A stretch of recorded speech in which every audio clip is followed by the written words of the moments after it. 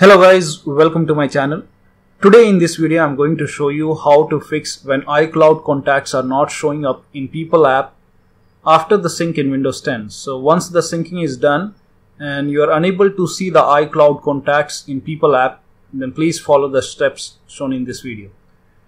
Now first of all, you have to open People app, so just type in People in Windows search box, then click on People app. Then click on the three dots over here and then click on settings. So once you click on settings, you will see this screen and here you will be able to see your iCloud account.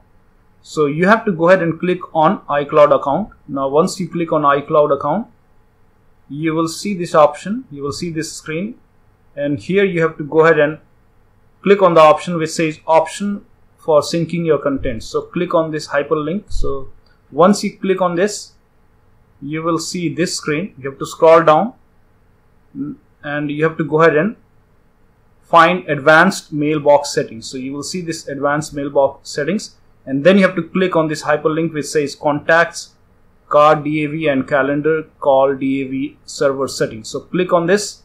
Now once you click on this, you will see this screen, iCloud sync settings, and here you will see the option which says contacts server card DAVs, and here you will see the URL which says https://contacts.icloud.com.